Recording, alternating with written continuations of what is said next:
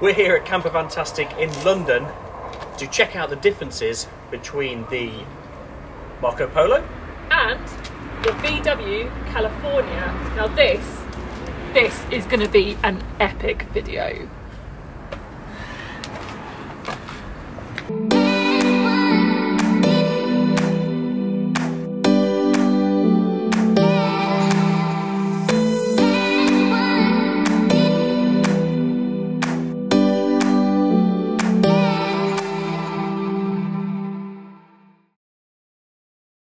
Right, well, first thing we're going to look at is the cab in the VW California versus the Marco Polo.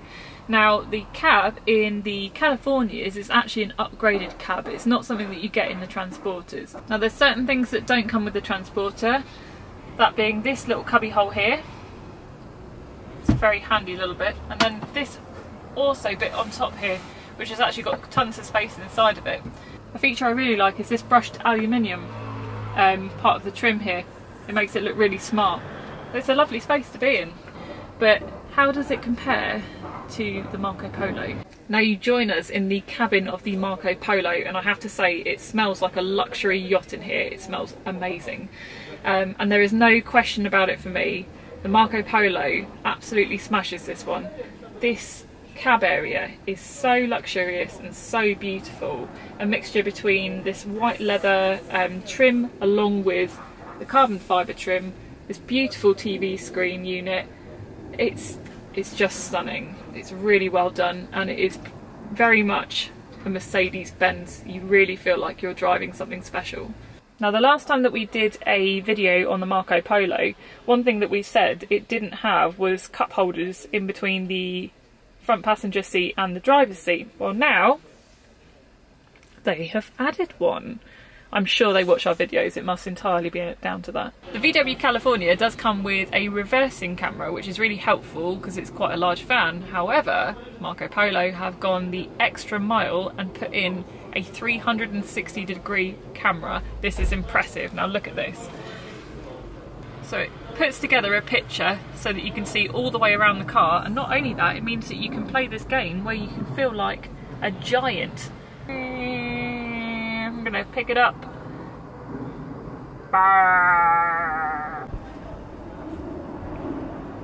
Right, we're back in the California now, and we're looking at probably one of the most important parts of camping, and that's the beds. So I've had my trusty tape measure out, and I've measured the bottom beds and the top beds in both vans, and in this van the bottom bed is 115 centimetres wide and the top bed is 123 centimetres wide. So the top bed is about almost another 10 centimetres wider than the bottom bed.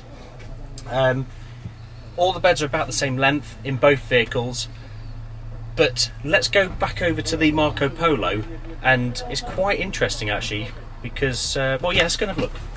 So back in the Marco Polo, I'm not going to set the bed up, but yeah, so the bottom bed is 105 centimetres wide and the top bed is 107 centimetres wide. So the top bed in this, which is the bigger out of the two, is like 8 centimetres narrower than the narrowest bed in the California, if that makes sense. So I mean, we can definitely tell the difference sleeping downstairs as opposed to upstairs when we sleep in our Californias. So you definitely are going to notice that sort of tighter gap. So that's really important. Also, something that we're not a fan of is, which we showed in our other video of the Marco Polo, is the electric folding bed. I feel that that is a bit of a faff, really.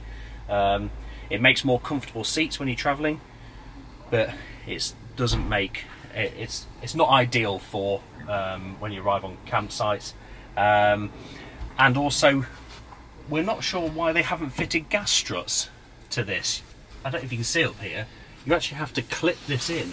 You have to clip that in to hold it up. If you don't, you'll see it is just ready to fall down. That's yeah, not the greatest, I don't think. I'm sure some gas struts wouldn't have cost that much money to put up there. So yeah, definitely narrower beds in here. The California wins that one. So now we're going to talk about the electrics in the two vans. One of the key points we've noticed is there's a 12-volt socket down in the side here, and that's the same in the California. However, at least in the Marco Polo, you can actually access it. You can get your hand there. The one in the California, because it's based on a Caravelle chassis, they built the bed over the top of it. You just cannot get to it. In ours, we use it for a permanent plug for the LED lights that go around the top, because you just can't. It's pretty pointless being there. However, on the flip side of that, where all the electric sockets are at the end of the kitchen, like they are in both vans, in the Marco Polo, you can see that there is a European style plug, but you need an adapter for that. There's one USB socket, and that's about it. The European socket there, where you need to have an adapter, that is the one that's powered off the main, so you need to be plugged in for that. There is no inverter in this in the Marco Polo, so you cannot power sort of mains devices through an inverter when you're off grid, because there isn't one. Whereas in the California, there is an inverter, so you can plug in items that are 150 watts or less, that have sort of a mains plug. You do need, again, you need an adapter. It's a Euro plug, but you can actually still use items like laptops and stuff whilst off grid. For the UK market, the mains socket is a 3-pin socket, so you don't need an adapter, which is good for us here in the UK, and I believe over in Europe it's still a European one, so that's quite good. So I think for the electrics, there's not much in it, but just because it has that onboard inverter, I think the Cali just pips the Marco Polo for that reason. So when we're talking about customization on the two different vehicles, the Marco Polo, there is a range of colours you can get it in, but they're mainly sort of your blacks and greys and silvers. This one is in a it's in a sort of a more browny, coppery colour, which is really, really nice. Whereas, for example, with the California, there's a lot bigger range of different colours. You can even get it in split colours, where it's white on top, or a different colour on top at least, and different colour on the bottom. So let's go and take a look at the colours available on the California. Right, Sean, the test is on. You need to say this all in one shot. This is going to test my knowledge. So, starting off, this is chestnut, which is like probably the most similar colour to the Marco Polo we've got here. This is chestnut, like a browny, coppery colour. This is Indian grey, a nice dark grey colour. This is Mojave beige, a bit lighter than that one. Again, yeah, they're all great colours to be fair. And then we go on to some of the split colours. So this one is that Mojave beige on the bottom, but then candy white on top. Moving further along, this is a pearlescent black with Indian grey on top. I'm still with it. Keep going. This one here, what red is it? What red is it? Is it candy red? Yes, it is candy red. Stand by. Still one shot. Still one shot. Cherry red with candy white on the top. It's definitely not one shot. Bamboo green with candy white on the top. Starlight blue, which is a real nice sort of deep blue with candy white on the top. And then over here we've got Indian grey with candy white on the top. So we're almost there. There's even more colours in here. So we've got the starlight blue here. This is the pearlescent white, which is really nice. But I don't think the camera will be able to pick that up. But that's, yeah, real pearlescent white. Lovely deep colour. And then pearlescent black here. Can you follow me down here?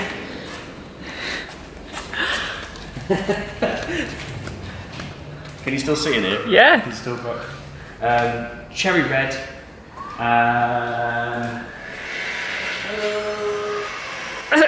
You can't do it again. Silver.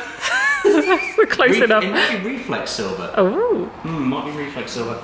And finally, I don't know, blue. There is so much customization available in these Californias. Even the roof, the canvas roof in this pop top, in this split coloured ocean, is even red. That's how great you can customise these vans. It's brilliant. Yes, I'm happy with that. Yeah, yeah, you can't get black anymore. That's what our van is. But yeah, it was Acapulco blue. It's so close. Close. Blue, Acapulco blue, same thing. Grape yellow. That is a really cool colour. There's one in here actually. Let's go and have a look. Look at that. That is brilliant, isn't it? Only available in the beach, unfortunately. I think I would not have been able to resist that colour if it was available in the ocean. Definitely not. But yeah, it really pops. It's probably the brightest colour I think available. It was reflex silver. So I think... Yeah. So I think it's fair to say that if you want to customise it in a really cool colour, you can't really go wrong with a California. But yeah, that brown out there, by the way, that copper on the Marco Polo is dolomite brown, grey, copper, dolomite colour anyway. Yeah, You're so good at this. yeah. I feel like a Mastermind. Dulux catalogue.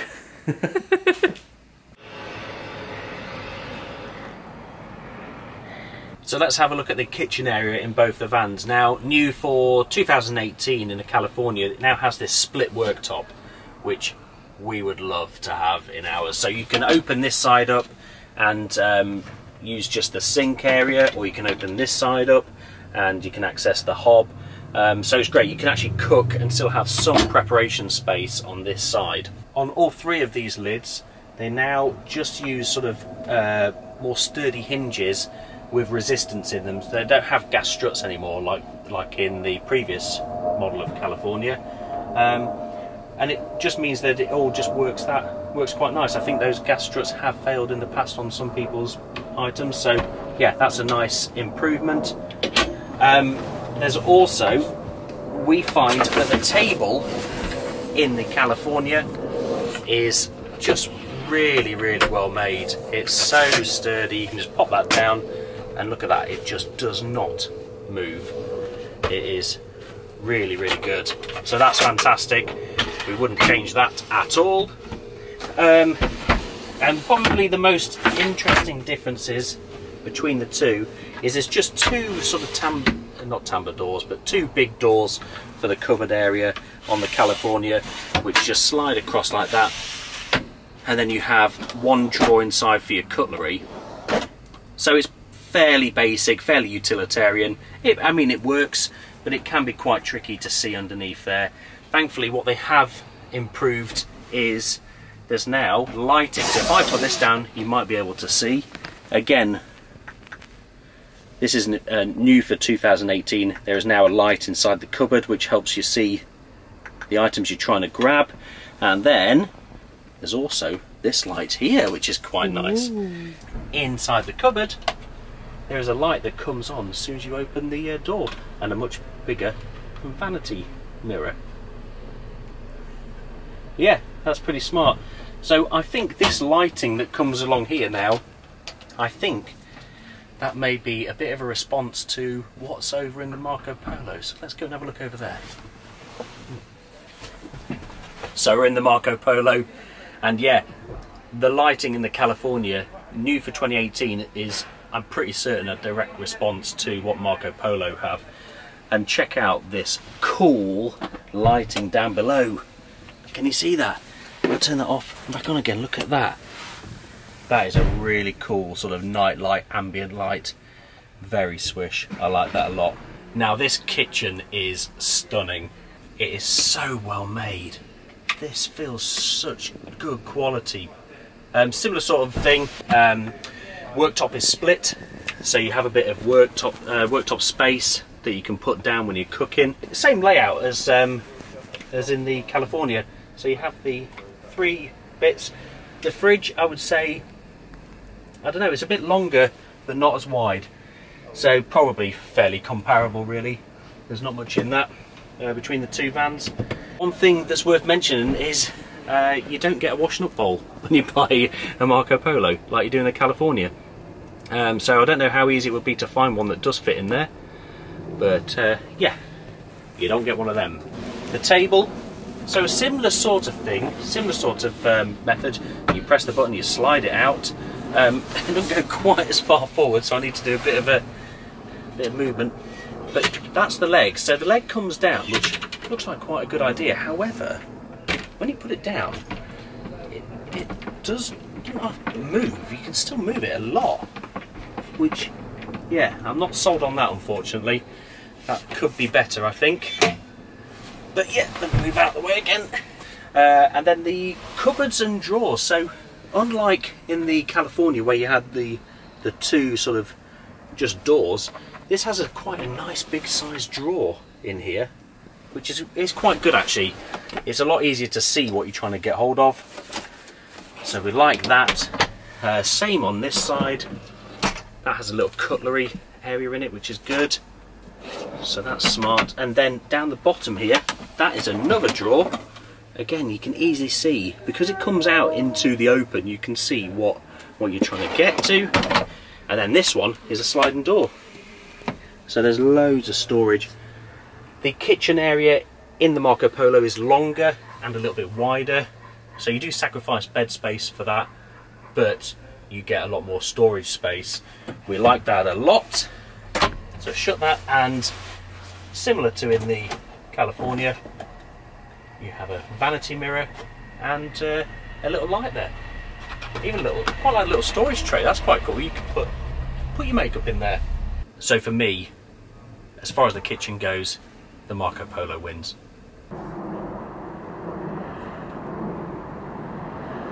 Now let's talk about the blinds. You join me in the Marco Polo, which is where we're going to start. There's a very good reason why we're starting in here.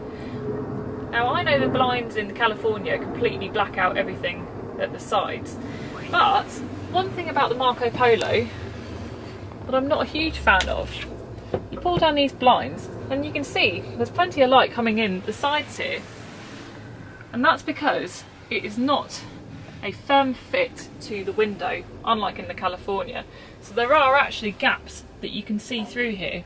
Now I've been told that at night time it's not really a problem, it's actually very dark in here when you've got the blinds down, but for me the biggest problem would be the fact that if you're getting changed, someone might actually be able to look through the gap and see you getting changed, which is not ideal. And you're very close to other people on campsites sometimes, so that's a bit dodgy. But this should show you quite well how much you can actually see down the sides there. And it'd be very easy to be stood in the middle getting changed, but be able to be seen still from the outside. So what about blinds at the front of the van? Well, there aren't any inbuilt blinds into the front screen there.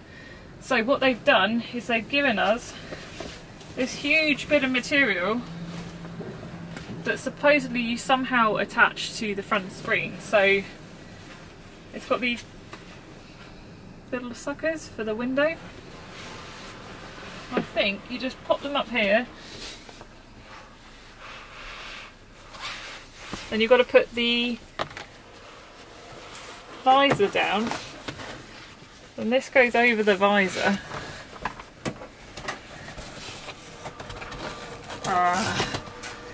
And it goes round this bit.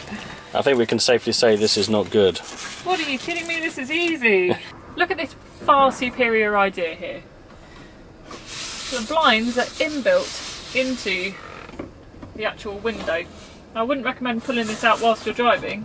However, it just pops in there, pops in the top, you are done. You just put that down for extra security.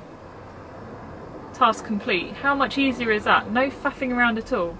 The only thing is, there's a slight faff for the side windows, where you're given these quite small screens. They're only small because they're the size of the window. What I mean is, it's not the size of the entire 3 windows, so you're in a confined space with a massive sheet trying to sort it out. And the edges of this are magnetic and they fit round the window. So it's really easy.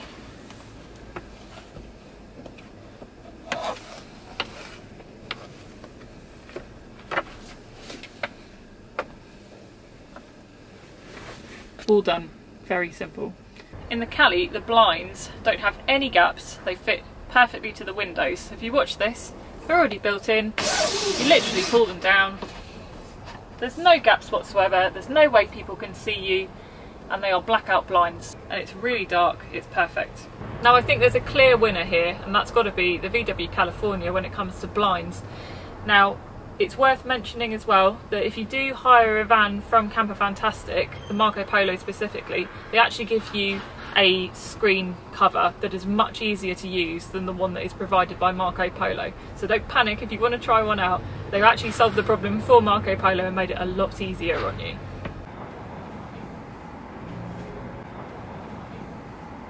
So let's talk about what the two vehicles are like to drive. We're sat inside the California. We know what these are like to drive. We've done plenty of miles in them and they are good. Don't get me wrong, they're nice to drive, but there is no question about it, they do drive like a van. Automatic gearbox is an option. They're predominantly front wheel drive. You can get four wheel drive again as an option. They come in a range of 2-litre engines. You can get them in petrol or diesel. They are 150 horsepower or 204 horsepower. But yeah, they do drive like a van. You can get like uprated suspension and things like that from the factory to try and flatten it out as you go around corners, but you do have to slow down for corners which you wouldn't necessarily have to in a car. But there's no question about it, you do know that you are driving a van, unlike the Marco Polo. Now this comes with two different 2.2 litre diesel engines, 220 and the 250. That's the model designator, and the difference is the 220 has 163 horsepower and the 250 has 190 horsepower. Now they both have automatic gearboxes as standard, you don't have to pay for that. They are rear wheel drive as standard. That rear wheel drive feeling and sitting lower than you do in the California in the vehicle just makes it feel that much more car-like to drive. It's a lovely vehicle to drive. The gearbox is silky smooth. It's good, don't get me wrong, in the California, but Mercedes have been doing automatic gearboxes for a long time and it's just that bit smoother. For me, the Marco Polo just beats the California and is the better one to drive.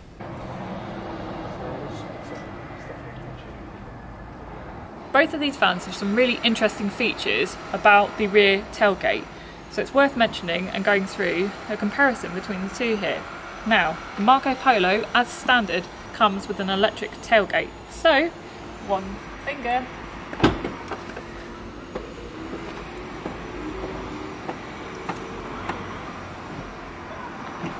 will open it up. Now, one thing to be aware of though, it's a bit of a safety issue. It's the fact that when you shut it electronically, if I try and stop it, it keeps pulling me, and that is a lot of force that you need to stop that from shutting, which for me is a little bit of a safety issue in case there's a child who's in the way. The California does of course come with an electronic tailgate if you spec it, but you don't have to spec it, so you can, if you choose to, just have a manual tailgate, and that means you don't necessarily have to trap children in it. Now, an interesting feature as well is the fact you can do this. You can just imagine waking up in the morning and being able to open this up and just sit and look out. Now, the only downside of that is the fact that there isn't actually an opening from the inside, so you can't just open it out whilst you're in there. But quickly nip outside, open it up. It's a beautiful way to wake up in the morning and just look out. Nice fresh breeze, it'd be lovely. So what about tables and chairs for outdoors? Well, Marco Polo have thought of that, as have VW California, but it's very interesting how they've both looked at that. So Marco Polo have got this. Now inside here, you've got two chairs and an outdoor table that you can use. For me, it doesn't feel that great having to go into the boot and lift stuff up. Like, what if you've got things on top here already? It's not that easy to use. This also takes up a huge amount of space. Where are you going to put your portable toilet, for example? We always put ours underneath the rear bed space, apart from when obviously at night time when we put it in the cab, but it feels like there's a lot of wasted space in here as a result. Let's look at the California and see how they dealt with this issue. First off, how cool does this two-tone look on the back of this van? With that grey colour against the black. But where do you keep the table and chairs, I hear you ask? Well, let me show you.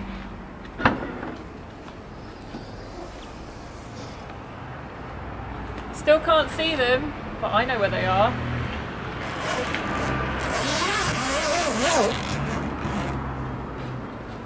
This is probably one of the coolest features about the California, is the fact that you get 2 chairs in the tailgate, and they're super easy to get in and out.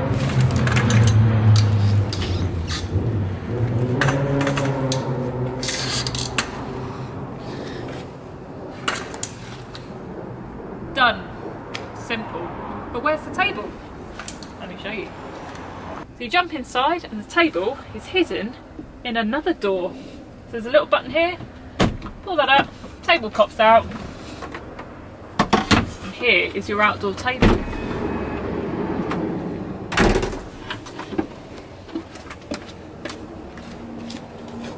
It's got legs, just come out. Ta-da! So because those tables and chairs aren't actually kept under the back part of the bed, there's tons of storage here. So look at all that space under there that you now have to keep things. Well, there you go, that's another nice easy win for the California there. So I've had the trusty tape measure out again, and I just wanted to see how much space there was in both the vehicles. Now in the California at the minute, and I've just measured here from the end of the chair to the back of the front chairs, and there's 99 centimetres, so there's about a metre of space. Let's go and have a look in the Marco Polo. There is quite considerably more space in this. This has about 116, 117 centimetres, so like half a foot more, which doesn't sound like much, but it does give you extra space. And what it means is when the bed is made up, you still have a substantial amount of space between the end of the bed and the driver and passenger seat. So for me, I think the interior space, the Marco Polo just beats it.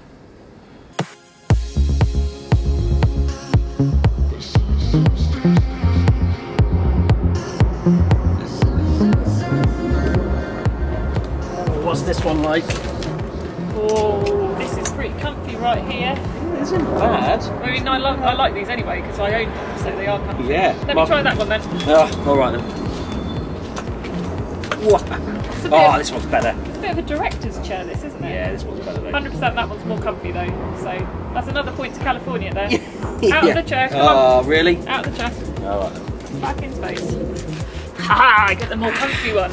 So with that in mind, I think that final point there goes to California for the comfy outside chairs. Now that makes it an amazing 6 points to the VW California and 4 points to the Marco Polo. California wins! California wins. Now we may be a bit biased, there's no question about that, because we own a California, obviously. But yeah, we try to be as fair as possible. Now we love the California, but we definitely feel that the Marco Polo has really chased it to the finish line there. It's got some amazing features, it's got loads of space inside, it's so luxurious. Yeah, let us know what you think, which one you prefer, because I'm sure there's plenty of you out there that prefer the Marco Polo. It is interesting to see how they both seem to be bouncing ideas off each other as well, like new lights in the Marco Polo, and VW think, oh actually, maybe we should add that. So I think the great thing about this being quite a close competition is the fact that they are going to bounce ideas off each other, and who knows what is going to be coming out for the future. Yeah, competition is definitely good for us consumers. It really makes them bring better and better products out, there's no question about that.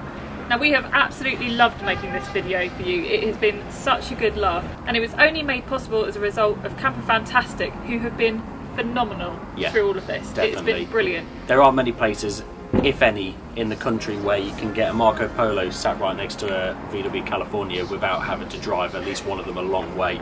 So that has been great to be able to just rock up and have a real good look. And also, if you are interested in buying a California but don't know what colour to get, head down here on a sunny day, because they've got every single colour that you can possibly want. So yeah, it's pretty good to compare. Now Campervantastic are actually a hire company, so you can hire either the Marco Polo or the VW California, or both if you want to, from Campervantastic. They're based in London, they're really close to a really great campsite in Crystal Palace as well. They're really central, really close to a train station. You can't ask for better service. They put in everything for you. They put in cutlery, they put in bowls. All sorts. All sorts. They put everything you need. You can just turn up and go. You don't need anything else. They have mattress toppers, they have everything. And they have screen covers, you can get a bike rack for them, the lot. So they're a really good hire company, definitely worth coming to. They're also a shop as well for anything campervan related, so check out the website. Get yourself some goodies. It's great looking around the shop and seeing all the Proper various different things that we want to buy. Could spend a fortune in there. And the link to Campervantastic is in the description, so give that a click, check them out. They're a really cool company. We really hope you've enjoyed the video. Let us know which you prefer, which you think is the winner, which one you would take home today. And please like, share, subscribe, and we shall see you in the next video. Thanks guys. Thank you so much for watching. See you. Bye.